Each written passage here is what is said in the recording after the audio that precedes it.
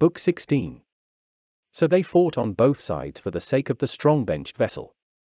Meanwhile Patroclus came to the shepherd of the people, Achilles, and stood by him and wept warm tears, like a spring dark running that down the face of a rock impassable drips its dim water, and swift-footed brilliant Achilles looked on him in pity, and spoke to him aloud and addressed him in winged words. Why then are you crying like some poor little girl, Patroclus, who runs after her mother and begs to be picked up and carried, and clings to her dress, and holds her back when she tries to hurry, and gazes tearfully into her face, until she is picked up?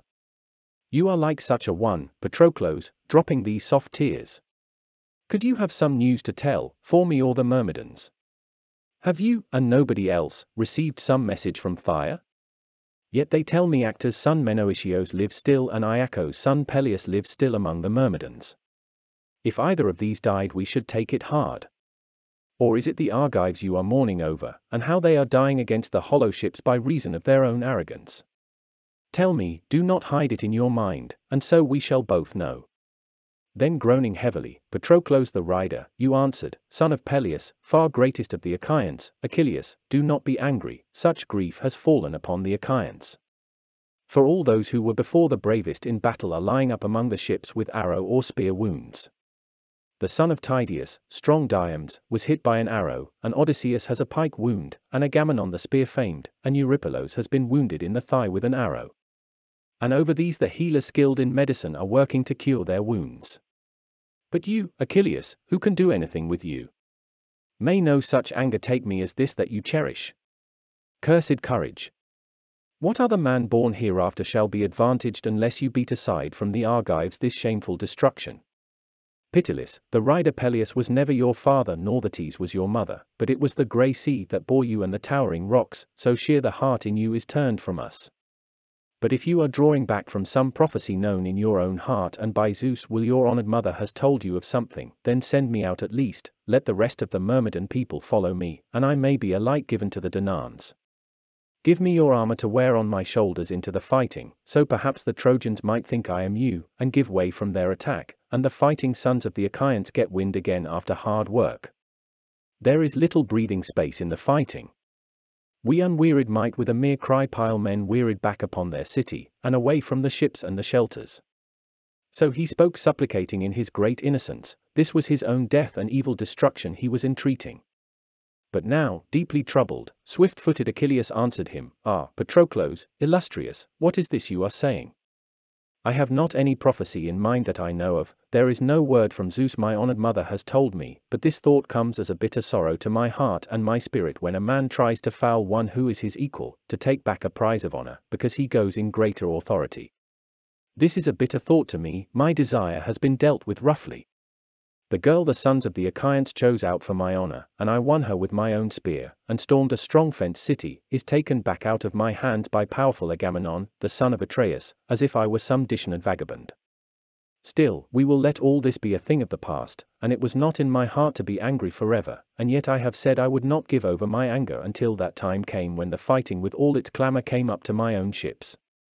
So do you draw my glorious armor about your shoulders, lead the Myrmidons whose delight is battle into the fighting, if truly the black cloud of the Trojans has taken position strongly about our ships, and the others, the Argives, are bent back against the beach of the sea, holding only a narrow division of land, and the whole city of the Trojans has descended upon them boldly, because they do not see the face of my helmet glaring close, or else they would run and cram full of dead men the watercourses, if powerful Agamemnon treated me kindly.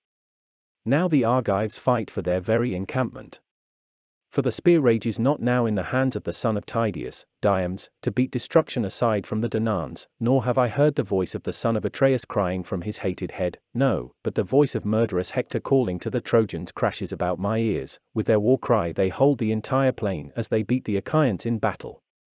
But even so, Patroclus, beat the bane aside from our ships, fall upon them with all your strength, let them not with fires blazing inflame our ships, and take away our desired homecoming. But obey to the end this word I put upon your attention so that you can win, for me, great honor and glory in the sight of all the Danaans, so they will bring back to me the lovely girl, and give me shining gifts in addition.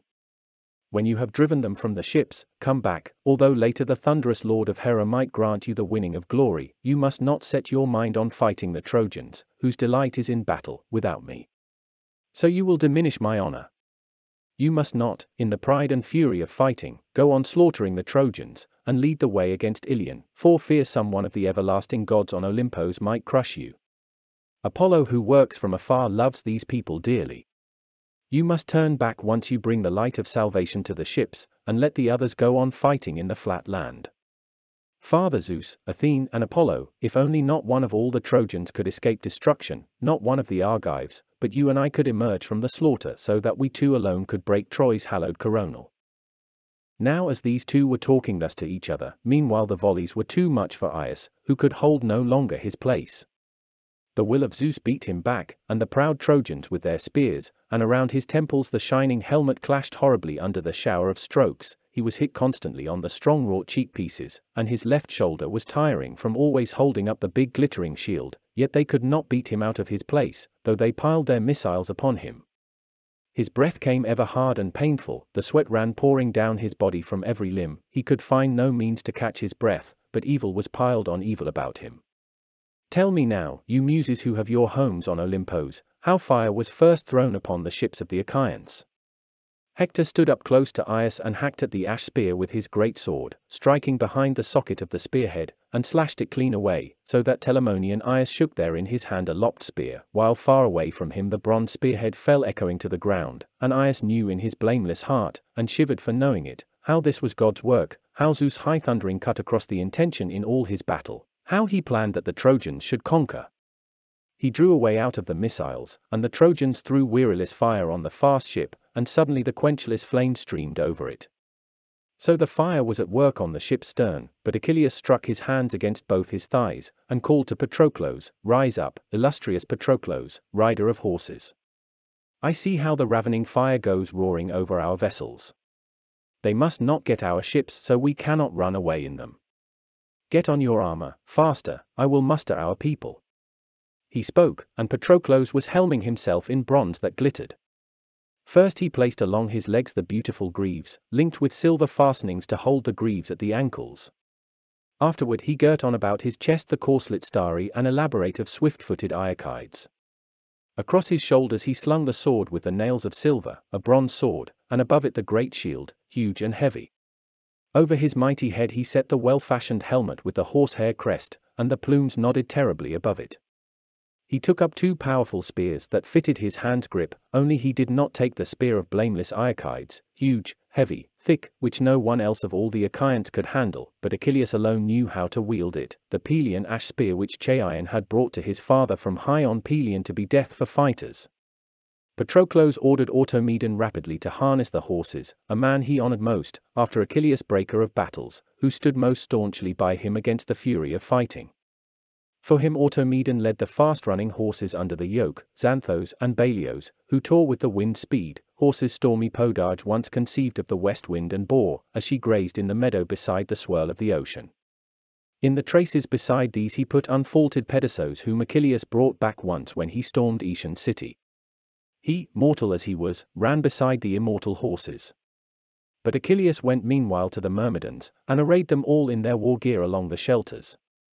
And they, as wolves who tear flesh raw, in whose hearts the battle fury is tireless, who have brought down a great horned stag in the mountains, and then feed on him, till the jowls of every wolf run blood, and then go all in a pack to drink from a spring of dark running water, lapping with their lean tongues along the black edge of the surface and belching up the clotted blood, in the heart of each one is a spirit and tremulous, but their bellies are full and groaning, as such the lords of the Myrmidons and their men of counsel around the brave henchmen of swift-footed Iacides swarmed, and among them was standing warlike Achilles and urged on the fighting men with their shields, and the horses. 50 were the fast-running ships wherein Achilles beloved of Zeus had led his men to Troy, and in each one were 50 men, his companions in arms, at the rowing benches. He had made 5 leaders among them, and to these entrusted the command, while he in his great power was lord over all of them. 1 battalion was led by Menestheus of the shining corslet, son of Spachaeos, the river swelled from the bright sky, born of the daughter of Peleus, Polydore the lovely, to unremitting Spachaeos, when a woman lay with an immortal, but born in name to Periere's son, Boros, who married Polydore formerly, and gave gifts beyond count to win her. The next battalion was led by warlike Eudoros, a maiden's child, born to one lovely in the dance, Polymele, daughter of Phylas, whom strong Hermes Argiphontes loved, when he watched her with his eyes among the girls dancing in the choir for clamorous Artemis of the golden distaff. Presently Hermes the healer went up with her into her chamber and lay secretly with her, and she bore him a son, the shining Eudoros, a surpassing runner and a quick man in battle. But after Eileithyia of the hard pains had brought out the child into the light, and he looked on the sun's shining, Actor's son Echecles in the majesty of his great power led her to his house, when he had given numberless gifts to win her, and the old man Phylas took the child and brought him up kindly and cared for him, in affection as if he had been his own son. The leader of the 3rd battalion was warlike Paisandros, Mimalo's son, who outshone all the rest of the Myrmidons in spear fighting, next to Peleon Achilles' henchman. The 4th battalion was led by Phoenix, the aged horseman, the 5th by Alcimedon, the blameless son of Lex. But after Achilles gave them their stations all in good order beside their leaders, he laid his stern injunction upon them. Myrmidons, not one of you can forget those mutterings, those threats that beside the running ships you made at the Trojans in all the time of my anger, and it was I you were blaming, as, hard son of Peleus. Your mother nursed you on gall. You have no pity, to keep your companions here by the ships unwilling. We should go back home again, then, in our seafaring vessels now that this wretched anger has befallen your spirit. Often you would gather in groups and so mutter against me, and now is shown a great work of that fighting you longed for. Then let each man take heart of strength to fight with the Trojans. So he spoke, and stirred the spirit and strength in each man, and their ranks, as they listened to the king, pulled closer together. And as a man builds solid a wall with stones set close together for the rampart of a high house keeping out the force of the winds, so close together were the helms and shields massive in the middle. For shield leaned on shield, helmet on helmet, man against man, and the horsehair crests along the horns of the shining helmets touched as they bent their heads, so dense were they formed on each other. And before them all were 2 men in their armor, Patroclus and Automedon, both of them in one single fury to fight in front of the Myrmidons. But meanwhile Achilles went off into his shelter, and lifted the lid from a lovely elaborately wrought chest, which Thetis the silver-footed had put in his ship to carry, and filled it fairly with tunics and mantles to hold the wind from a man, and with fleecy blankets. Inside this lay a wrought goblet, nor did any other man drink the shining wine from it, nor did Achilles pour from it to any other god, but only Zeus father. He took this now out of the chest, and cleaned it with sulphur first, and afterward washed it out in bright running water, and washed his own hands, and poured shining wine into the goblet, and stood in his middle forecourt and prayed, and poured the wine, looking into the sky, not unseen by Zeus who delights in the thunder, high Zeus, lord of Dodona, Pelasgian, living afar off, brooding over wintry Dodona, your prophets about you living, the Seloi who sleep on the ground with feet unwashed. Hear me. As one time before when I prayed to you, you listened and did me honor, and smote strongly the host of the Achaeans, so one more time bring to pass the wish that I pray for. For see, I myself am staying where the ships are assembled, but I send out my companion and many Myrmidons with him to fight. Let glory, Zeus of the wide brows, go forth with him. Make brave the heart inside his breast, so that even Hector will find out whether our henchman knows how to fight his battles by himself, or whether his hands rage invincible only those times when I myself go into the grind of the war god. But when he has beaten back from the ships their clamorous onset, then let him come back to me and the running ships, unwounded, with all his armor and with the companions who fight close beside him. So he spoke in prayer, and Zeus of the councils heard him. The Father granted him one prayer, and denied him the other. That Patroclus should beat back the fighting assault on the vessels he allowed, but refused to let him come back safe out of the fighting. When Achilles had poured the wine and prayed to Zeus Father, he went back into the shelter, stowed the cup in the chest, and came out to stand in front of the door, with the desire in his heart still to watch the grim encounter of Achaeans and Trojans. Now they who were armed in the company of great-hearted Patroclus went onward, until in high confidence they charged on the Trojans. The Myrmidons came streaming out like wasps at the wayside when little boys have got into the habit of making them angry by always teasing them as they live in their house by the roadside. Silly boys, they do something that hurts many people, and if some man who travels on the road happens to pass them and stirs them unintentionally, they in heart of fury come swarming out each one from his place to fight for their children.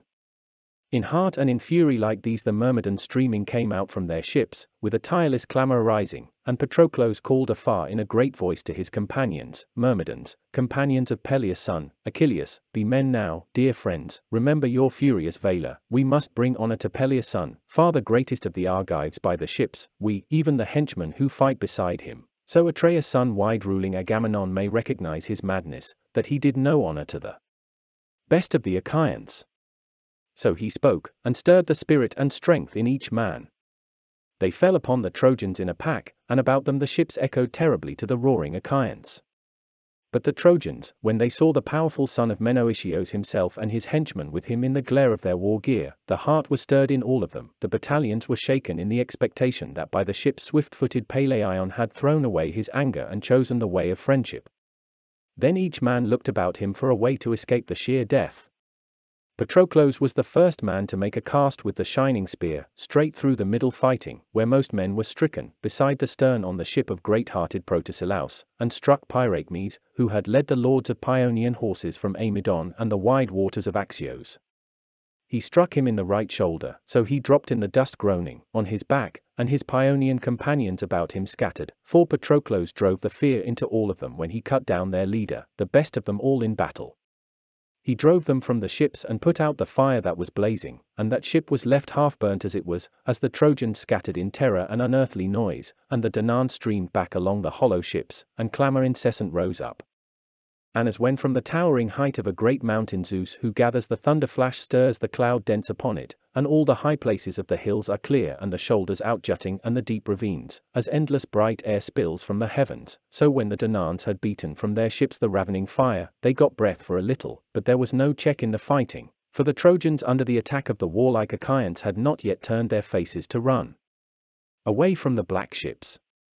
They stood yet against them, but gave way from the ships under pressure. Their man killed man all along the scattered encounter of the leaders, and first among them, the strong son of Menoetius, threw and struck Eurylochus in the thigh, as he turned back, with the sharp point of the spear, and drove the bronze clean through. The spear smashed in the bone and he fell to the ground headlong on his face. Meanwhile warlike Menelaus stabbed Thoas in the chest where it was left bare by the shield, and unstrung his limb's strength. Meges, Phyleus' son, watched Amphiclus as he came on and was too quick with a stab at the base of the leg, where the muscle of a man grows thickest, so that on the spearhead the sinew was torn apart, and a mist of darkness closed over both eyes. Of the sons of Nestor one, Antilochus, stabbed Atimneus with the sharp spear, and drove the bronze head clean through his flank, so that he fell forward, but Meris with the spear from close up made a lunge at Antilochus in rage for his brother standing in front of the corpse, but before him godlike Thrasymedes was in with a thrust before he could stab, nor missed his quick stroke into the shoulder, and the spearhead shore off the arm's base clear away from the muscles and torn from the bone. Utterly he fell, thunderously, and darkness closed over both eyes. So these two, beaten down under the hands of two brothers, descended to the dark place, Sarpedon's noble companions and spear-throwing sons of Amisodaros, the one who had nourished the furious Chimera to be an evil to many. Aias, Oileus' son, in an outrush caught Cleobulus alive, where he was fouled in the running confusion, and there unstrung his strength, hewing with the hilt sword at the neck, so all the sword was smoking with blood and over both eyes closed the red death and the strong destiny. Then Peneleos and Lycon ran up close together, since these with their spear throws had gone wide of each other, and each had made a cast vainly. So now the two of them ran together with swords. Their Lycon hacked at the horn of the horsehair-crested helm, but the sword blade broke at the socket, Peneleos cut at the neck underneath the ear, and the sword sank clean inside, with only skin left to hold it, and the head slumped aside, and the limbs were loosened. Meriones on his light feet overtaking Acama stabbed him in the right shoulder as he climbed up behind his horses and the darkness drifted over his eyes as he crashed from the chariot. Idomenea stabbed Eremas in the mouth with the pitiless bronze, so that the brazen spearhead smashed its way clean through below the brain in an upward stroke, and the white bone splintered, and the teeth were shaken out with the stroke and both eyes filled up with blood, and gaping he blew a spray of blood through the nostrils and through his mouth, and death in a dark mist closed in about him. So these lords of the Danaans killed each his own man. They as wolves make havoc among lambs or young goats in their fury, catching them out of the flocks, when the sheep separate in the mountains through the thoughtlessness of the shepherd, and the wolves seeing them suddenly snatch them away, and they have no heart for fighting. So the Danaans ravaged the Trojans, and these remembered the bitter sound of terror, and forgot their furious valor. But the great Aias was trying forever to make a spear cast at bronze-helmed Hector, but he in his experience of fighting with his broad shoulders huddled under the bull's hide shield kept watching always the whistle of arrows, the crash of spears thrown.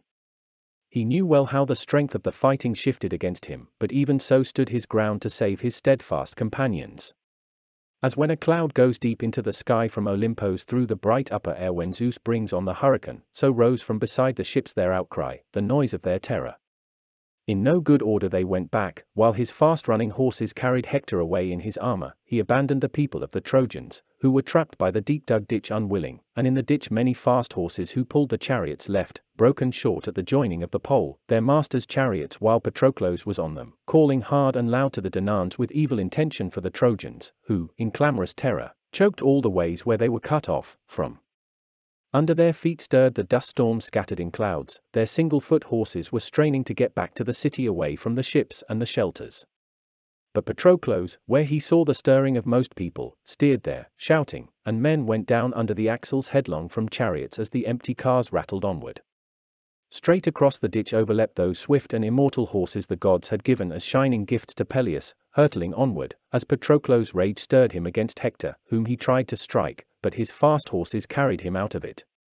As underneath the hurricane all the black earth is burdened on an autumn day, when Zeus sends down the most violent waters in deep rage against mortals after they stir him to anger because in violent assembly they pass decrees that are crooked, and drive righteousness from among them and care nothing for what the gods think, and all the rivers of these men swell current to full spate and in the ravines of their watercourses rip all the hillsides and dash whirling in huge noise down to the blue sea, out of the mountains headlong, so that the works of men are diminished, so huge rose the noise from the horses of Troy in their running. But Patroclus, when he had cut away their first battalions, turned back to pin them against the ships, and would not allow them to climb back into their city though they strained for it, but sweeping through the space between the ships, the high wall, and the river, made havoc and exacted from them the blood price for many. There first of all he struck with the shining spear Pronous in the chest where it was left bare by the shield, and unstrung his limbs' strength. He fell, thunderously, and Patroclus in his next outrush at Thyristor, Enop's son, who huddled inside his chariot, shrunk back. He had lost all his nerve, and from his hands the reins slipped. Patroclus coming close up to him stabbed with a spear thrust at the right side of the jaw and drove it on through the teeth, then hooked and dragged him with the spear over the rail, as a fisherman who sits out on the jut of a rock with line and glittering bronze hook drags a fish, who is thus doomed, out of the water. So he hauled him, mouth open to the bright spear, out of the chariot, and shoved him over on his face, and as he fell the life left him. Next he struck Erilaus, as he swept in, with a great stone in the middle of the head, and all the head broke into two pieces inside the heavy helmet, and he in the dust face downward dropped while death breaking the spirit drifted about him. Afterward with Erymas, Amphoteros, and Epaltes, Tlepolemus Damastor's son, Echios, and Pyrrhus, Iphias and Euippos, and Argia's son Polymelos, all these he felled to the bountiful earth in rapid succession. But Sarpedon, when he saw his free-girt companions going down underneath the hands of Menoetius' son Patroclus, called aloud in entreaty upon the godlike Lycians, "Shame, you Lycians, where are you running to? You must be fierce now, for I myself will encounter this man, so I may find out who this is who has so much strength and has done so much evil to the Trojans, since many and brave are those whose knees he has unstrung." He spoke, and sprang to the ground in all his arms from the chariot, and on the other side Patroclus when he saw him leapt down from his chariot. They as two hook-clawed beak-bent vultures above a tall rock face, high screaming, go for each other, so now these two, crying aloud, encountered together. And watching them the son of devious devising Cronos was pitiful, and spoke to Hera, his wife and his sister, "Ah me, that it is destined that the dearest of men, Sarpedon, must go down under the hands of Menoetius' son Patroclus. The heart in my breast is balanced between two ways as I ponder, whether I should snatch him out of the sorrowful battle and set him down still alive in the rich country of Lycia, or beat him under at the hands of the son of Menoetius." In turn the lady Hera of the ox-eyes answered him, "Majesty, son of Cronos, what sort of thing have you spoken? Do you wish to bring back a man who is mortal, one long since doomed by his destiny, from ill-sounding death and release him? Do it, then, but not all the rest of us gods shall approve you. And put away in your thoughts this other thing I tell you, if you bring Sarpedon back to his home, still living, think how then some other one of the gods might also wish to carry his own son out of the strong encounter, since around the great city of Priam are fighting many sons of the immortals. You will waken grim resentment among them. No, but if he is dear to you, and your heart mourns for him, then let him be, and let him go down in the strong encounter underneath the hands of Patroclus, the son of Menoetius, but after the soul and the years of his life have left him, then send death to carry him away, and sleep, who is painless, until they come with him to the countryside of broad Lycia where his brothers and countrymen shall give him due burial with tomb and gravestone. Such is the privilege of those who have perished. She spoke, nor did the Father of gods and men disobey her, yet he wept tears of blood that fell to the ground, for the sake of his beloved son, whom now Patroclus was presently to kill, by generous Troy and far from the land of his fathers. Now as these two advancing had come close to each other, there Patroclus threw first at glorious Thrasymelos, who was the strong henchman of Lord Sarpedon, and struck him in the depth of the lower belly, and unstrung his limb strength. Sarpedon with the second throw then missed with the shining spear, but the spear fixed in the right shoulder of Pedasos the horse, who screamed as he blew his life away, and went down in shrill noise into the dust, and the life spirit flitted from him. The other horses shied apart, the yoke creaked, the guide reins were fouled together as the trace horse lay in the dust beside them, but at this spear-famed Automedon saw what he must do, and wrenching out the long-edged sword from beside his big thigh in a flashing stroke, and without faltering cut loose the trace horse, and the other horses were straightened out, and pulled in the guide reins, and the two heroes came together in the heart-perishing battle. Once again Sarpedon threw wide with a cast of his shining spear, so that the pointed head overshot the left shoulder of Patroclus, and now Patroclus made the second cast with the brazen spear, and the shaft escaping his hand was not flung vainly but struck where the beating heart is closed in the arch of the muscles. He fell, as when an oak goes down or a white poplar, or like a towering pine tree which in the mountains the carpenters have hewn down with their whetted axes to make a ship timber. So he lay there felled in front of his horses and chariots roaring, and clawed with his hands at the bloody dust, or as a blazing and haughty bull in a huddle of shambling cattle when a lion has come among the herd and destroys him dies bellowing under the hooked claws of the lion, so now before Patroclus the lord of the shield-armored Lycians died raging, and called aloud to his beloved companion, "Dear Glaucus, you are a fighter among men. Now the need comes hardest upon you to be a spearman and a bold warrior. Now, if you are brave, let bitter warfare be dear to you. First you must go among all men who are lords of the Lycians everywhere, and stir them up to fight for Sarpedon, and then you yourself also must fight for me with the bronze spear. For I shall be a thing of shame and a reproach said of you afterward, all your days forever, if the Achaeans strip my armor here where I fell by the ships assembled. But hold strongly on and stir up all the rest of our people." He spoke, and as he spoke death's end closed over his nostrils and eyes, and Patroclus stepping heel braced to chest dragged the spear out of his body, and the midriff came away with it so that he drew out with the spearhead the life of Sarpedon, and the Myrmidons close by held in the hard-breathing horses as they tried to bolt away, once free of their master's chariot. But when he heard the voice a hard sorrow came upon Glaucus, and the heart was stirred within him, and he could not defend Sarpedon. He took his arm in his hand and squeezed it, since the wound hurt him where two crows had hit him with an arrow shot as he swept in on the high wall, and fended destruction from his companions. He spoke in prayer to him who strikes from afar, "Apollo, hear me, my lord. You are somewhere in the rich Lycian countryside or here in Troy, and wherever you are you can listen to a man in pain, as now this pain has descended upon me. For see, I have this strong wound on me, and my arm on both sides is driven with sharp pains about, my blood is not able to dry and stop running, my shoulder is aching beneath it. I cannot hold my spear up steady, I cannot go forward to fight against the enemy. And the best of men has perished, Sarpedon, son of Zeus, who will not stand by his children. No, but you at least, my lord, make well this strong wound, and put the pains to sleep, give me strength, so that I may call out to my companions, the Lycians, and stir them to fight on, and I myself do battle over the fallen body." So he spoke in prayer, and Phoebus Apollo heard him. At once he made the pain stop, and dried away from the hard wound the dark running of blood, and put strength into his spirit. And Glaucus knew in his heart what was done, and was happy that the great god had listened to his prayer. And first of all he roused toward battle all the men who were lords of the Lycians, going everywhere among them, to fight for Sarpedon. Afterward he ranged in long strides among the Trojans, by Polydamas the son of Panthus and brilliant Agenor, and went to Aeneas and to Hector of the brazen helmet and stood near them and addressed them in winged words. Hector, now you have utterly forgotten your armed companions who for your sake, far from their friends and the land of their fathers, are wearing their lives away, and you will do nothing to help them. Sarpedon has fallen, the lord of the shield-armored Lycians, who defended Lycia in his strength and the right of his justice. Now brazen Ars has struck him down by the spear of Patroclus.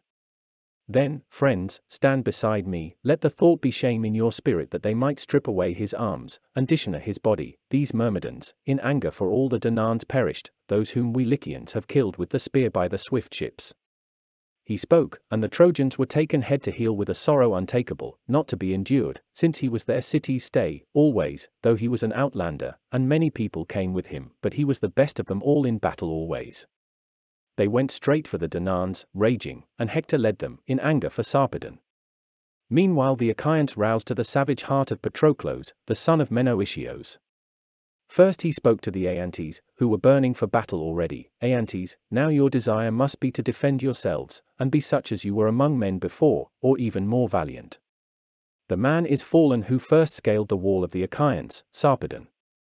If only we could win and dishonor his body and strip the armor from his shoulders, and kill with the pitiless bronze some one of his companions who fight to defend him. He spoke, and they likewise grew furious in their defense, and when they on either side had made massive their battalions, Trojans and Lycians, and Myrmidons and Achaeans, they clashed together in battle over the perished body, howling terribly, with a high crash of the men in their armor, while Zeus swept ghastly night far over the strong encounter that over his dear son might be deadly work in the fighting. First the Trojans shouldered back the glancing-eyed Achaeans when a man, and not the worst of the Myrmidons, was struck down, son of high-hearted Agacles, Epagius the brilliant. He was one who was lord before in strong-founded Budion, but now, since he had happened to kill his high-born cousin, had come suppliant to Peleus and to the Tees the silver-footed, and these sent him to follow Achilles, who broke men in battle, to Iliad of the horses and the battle against the Trojans. As he caught at a dead man, glorious Hector hit him with a stone in the head, and all the head broke into two pieces inside the heavy helmet, and he in the dust face downward dropped, while death breaking the spirit drifted about him. And the sorrow took hold of Patroclus for his fallen companion. He steered his way through the ranks of the front fighters, like a flying hawk who scatters into flight the daws and the starlings. So straight for the Lycians, O lord of horses, Patroclus, you swept, and for the Trojans, heart angered for your companion. Now he struck Sthenelaus, beloved son of Ithaemenes, in the neck with a stone, and broke the tendons loose from about it. The champions of Troy gave back then, and glorious Hector. As far as goes the driving cast of a slender javelin which a man throws, making trial of his strength, either in a contest or else in battle, under the heart-breaking hostilities, so far the Trojans gave way with the Achaeans pushing them. But Glaucus was first, lord of the shield-armored Lycians, to turn again, and killed Bathocles the great-hearted, beloved son of Chaucon, who had dwelled in his home in Hellas, conspicuous for wealth and success among all the Myrmidons. It was he whom Glaucus stabbed in the middle of the chest, turning suddenly back with his spear as he overtook him. He fell, thunderously, and the closing sorrow came over the Achaeans as the great man went down, but the Trojans were gladdened greatly as the great man went down, but the Trojans were gladdened greatly and came and stood in a pack about him, nor did the Achaeans let go of their fighting strength, but steered their fury straight at them. And there Meriones cut down a chief man of the Trojans, Laogonos, bold son of one Tor, who was Idaean, Zeus' priest, and who was honored in his countryside as a god is. Meriones struck him by jaw and ear, and at once the life-spirit fled from his limbs, and the hateful darkness closed in about him. But Aeneas threw his bronze spear at Meriones, hoping to hit him as he came forward under his shield's covering, but Meriones with his eyes straight on him avoided the bronze spear. For he bent forward, and behind his back the long spear's haft was driven into the ground so that the butt end was shaken on the spear. Then and there as the huge took the force from it, so that the vibrant shaft of Aeneas was driven groundward since it had been thrown in a vain cast from his big hand. But Aeneas was angered in his spirit, and called out to him, Meriones, though you are a dancer my spear might have stopped you now and for all time, if only I could have hit you. Then in turn Meriones the spear-famed answered him, Aeneas, strong fighter though you are, it would be hard for you to quench the strength of every man who might come against you and defend himself, since you also are made as a mortal. But if I could throw and hit you with the sharp bronze in the middle, then strong as you are and confident in your hands' work, you might give the glory to me, and your soul to Hades of the horses. He spoke, but the fighting son of Menoetius reprimanded him, Meriones, when you are a brave fighter, why say such things? See, dear friend, the Trojans will not give back from the body for hard words spoken. Sooner the ground will cover them. Warfare's finality lies in the work of hands, that of words in council. It is not for us now to pile up talk, but to fight in battle. He spoke, and led the way, and the other followed, a mortal like a god. As the tumult goes up from men who are cutting timber in the mountain valleys, and the sound is heard from far off, such was the dull crashing that rose from earth of the wide ways, from the bronze shields, the skins and the strong covering ox hides as the swords and leaf-headed spears stabbed against them. No longer could a man, even a knowing one, have made out the godlike Sarpedon, since he was piled from head to ends of feet under a mass of weapons, the blood and the dust, while others about him kept forever swarming over his dead body, as flies through a sheepfold thunder about the pails overspilling milk, in the season of spring when the milk splashes in the buckets. So they swarmed over the dead man, nor did Zeus ever turn the glaring of his eyes from the strong encounter, but kept gazing forever upon them, in spirit reflective, and pondered hard over many ways for the death of Patroclus, whether this was now the time, in this strong encounter, when their over godlike Sarpedon glorious Hector should kill him with the bronze, and strip the armor away from his shoulders, or whether to increase the steep work of fighting for more men. In the division of his heart this way seemed best to him, for the strong henchman of Achilles, the son of Peleus, once again to push the Trojans and bronze-helmed Hector back on their city, and tear the life from many. In Hector first of all he put a temper that was without strength. He climbed to his chariot and turned to flight, and called to the other Trojans to run, for he saw the way of Zeus' sacred balance. Nor did the powerful Lycians stand now, but were all scattered to flight, when they had seen their king with a spear in his heart, lying under the pile of dead men, since many others had fallen above him, once Zeus had strained fast the powerful conflict. But the Achaeans took from Sarpedon's shoulders the armor glaring and brazen, and this the warlike son of Menoetius gave to his companions to carry back to the hollow ships. And now Zeus who gathers the clouds spoke a word to Apollo, Go if you will, beloved Phoebos, and rescue Sarpedon from under the weapons, wash the dark suffusion of blood from him, then carry him far away and wash him in a running river, anoint him in ambrosia, put ambrosial clothing upon him, then give him into the charge of swift messengers to carry him, of sleep and death, who are twin brothers, and these two shall lay him down presently within the rich countryside of broad Lycia where his brothers and countrymen shall give him due burial with tomb and gravestone. Such is the privilege of those who have perished.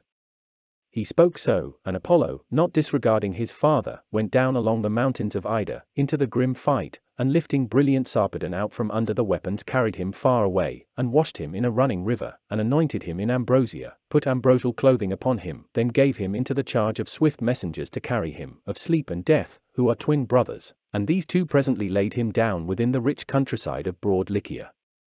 But Patroclus, with a shout to Automedon and his horses, went after Trojans and Lycians in a huge blind fury. Besotted, had he only kept the command of Pleiades he might have got clear away from the evil spirit of Black Death. But always the mind of Zeus is a stronger thing than a man's mind.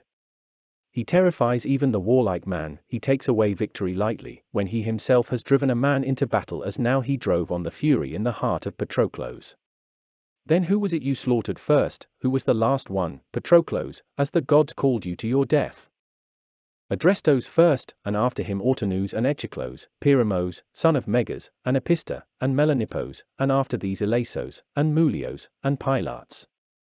These he killed, while each man of the rest was bent on escaping.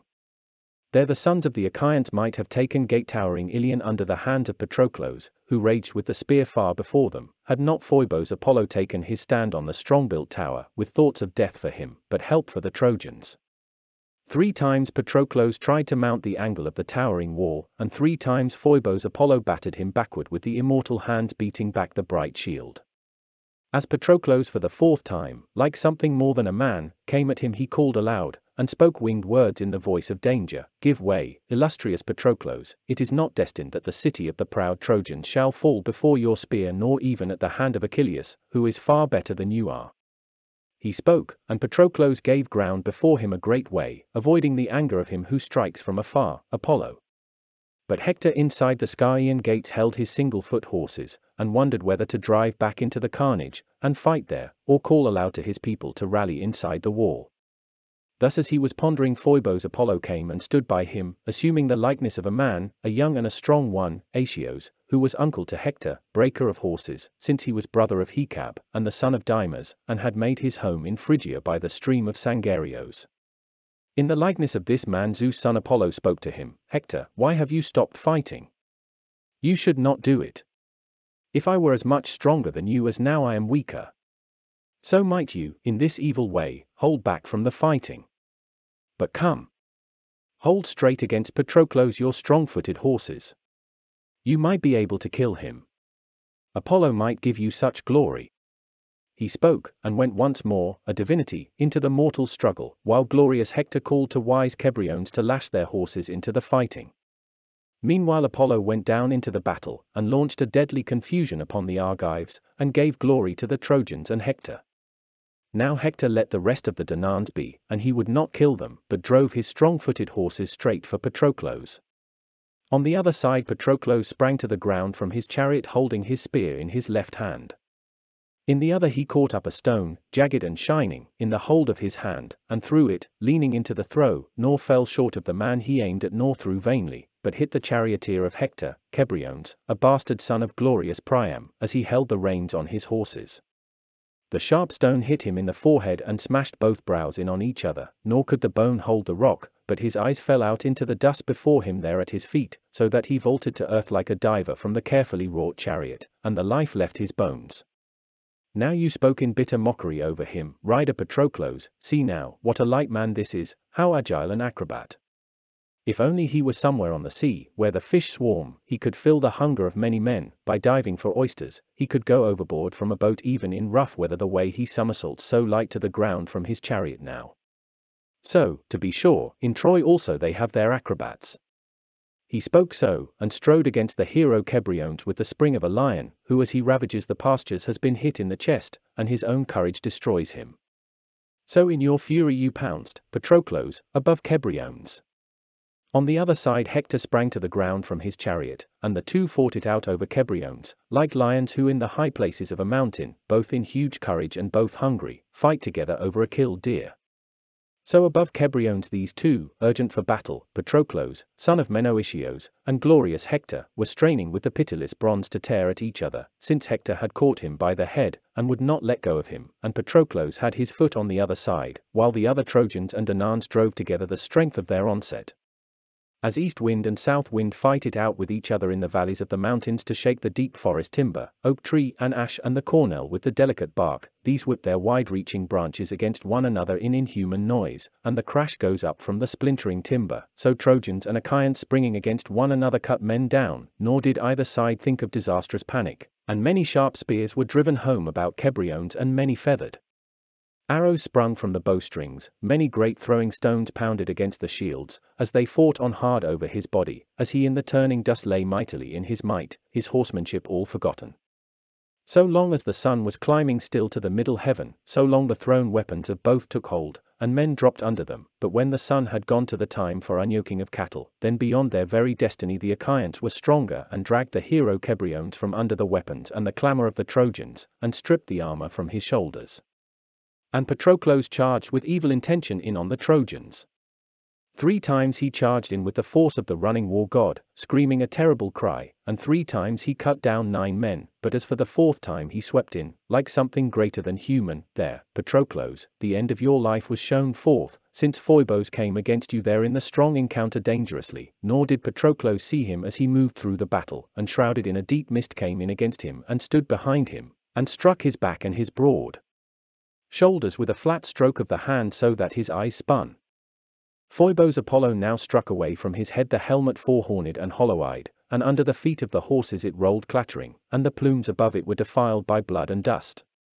Before this time it had not been permitted to defile in the dust this great helmet crested in horsehair, rather it guarded the head and the gracious brow of a godlike man, Achilles, but now Zeus gave it over to Hector to wear on his head, Hector whose own death was close to him.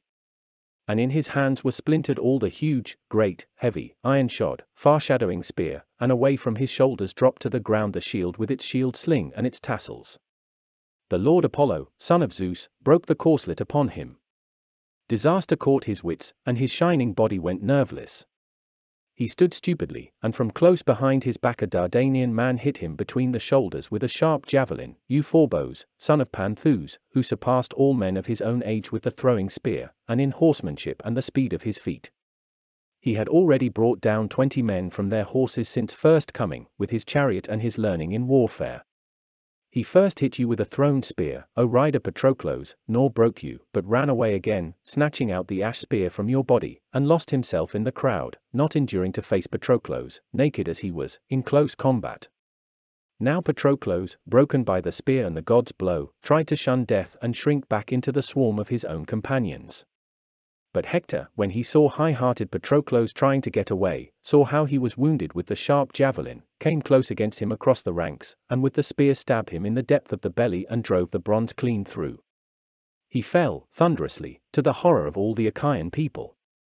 As a lion overpowers a weariless boar in wild combat, as the two fight in their pride on the high places of a mountain over a little spring of water, both wanting to drink there, and the lion beats him down by force as he fights for his breath, so Hector, Priam's son, with a close spear stroke stripped the life from the fighting son of Menoetius, who had killed so many, and stood above him, and spoke aloud the winged words of triumph, Patroclus, you thought perhaps of devastating our city, of stripping from the Trojan women the day of their liberty and dragging them off in ships to the beloved land of your fathers. Fool! When in front of them the running horses of Hector strained with their swift feet into the fighting, and I with my own spear am conspicuous among the fighting Trojans, I who beat from them the day of necessity. For you, here the vultures shall eat you. Wretch! Achilles, great as he was, could do nothing to help you.